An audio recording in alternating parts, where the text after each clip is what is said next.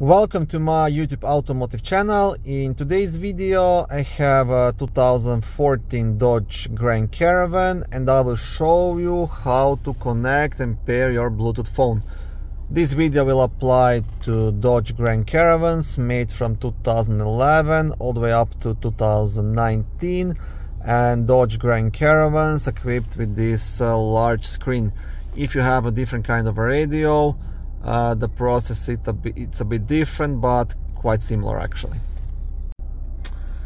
Okay, so to connect your Bluetooth phone, you'll have to follow the voice instructions from the radio. To start, press the phone button. Ready. Connect phone. A paired phone is required for this operation. Would you like to pair a phone to this vehicle? Please say yes or no. Yes. Refer to www.uconnectphone.com for a list of supported Bluetooth devices. Please say a 4-digit PIN number. 1111. PIN code 1111. Is this correct? Yes. Please say the name of the device after the beep. Samsung. Adding. Samsung. Is this correct? Yes. Assign a priority level between 1 and 7.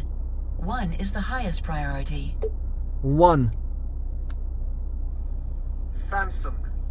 Set to priority 1. Is this correct? Yes. Start pairing procedure on device. See device manual for instructions. Okay, and now I will continue this video on my cell phone by recording the screen. Okay, to start, first you want to turn on the Bluetooth by clicking onto the Bluetooth icon.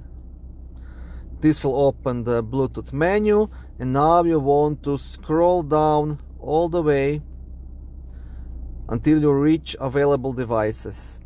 And here you will find the device you need. It's still getting the device information. So this is the one, Uconnect, that's your Dodge Grand Caravan. You want to press onto it, and that will start the pairing process. And now the pin you set previously, in my case it's 1111, and you want to press pair. Pairing complete. And that's it. And now you will get a couple of questions. If you want to allow access to your contacts, your phone book, stuff like that, you can either allow it or deny it. It's up to you. I will deny it. And that's pretty much it. And now you're ready to make your phone calls through the Bluetooth. Okay, thank you for watching this short video. I hope it was helpful and educational. If it was, please like it and consider subscribing to my YouTube automotive channel. On my channel there is lots of how-to videos, do-it-yourself videos, car reviews, product reviews and other similar automotive topics.